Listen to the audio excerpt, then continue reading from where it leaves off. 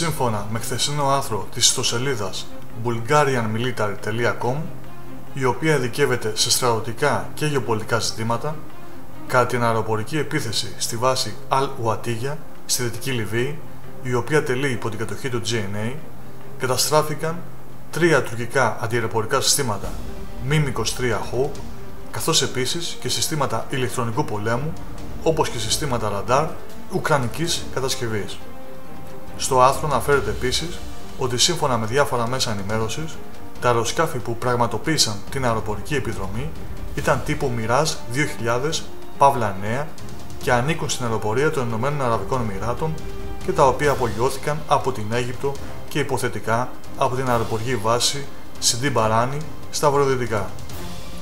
Μάλιστα στο άρθρο υπενθυμίζεται ότι ο εκπρόσωπος της στρατιωτικής επιχείρησης του GNA ηφαίστειο της οργής, Abdulmalik Al-Medeni,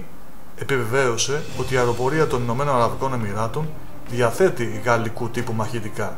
μαχητικά αεροσκάφη Mirage 2000-9 που, όπως τονίζεται στο άρθρο, μπορούν να φέρουν πυράβλους αέρους εδάφους. Εμείς αναπαράγουμε το άρθρο χωρίς φυσικά να το υιοθετούμε, απλά θέλοντας να ακουστεί και μία άλλη πηγή πληροφόρησης. Άλλωστε τα αεροσκάφη που συμμετείχαν σε αυτό το αεροπορικό χτύπημα παραμένουν ακόμα αγνώστου ταυτότητας.